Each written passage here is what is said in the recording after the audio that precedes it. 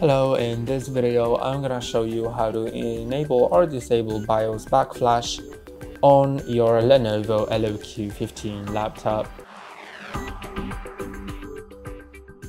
So in order to change it, you need to be in the BIOS, which if you don't know how to enter, there's a video on our channel on how to do it. And once that's done, just go to more settings.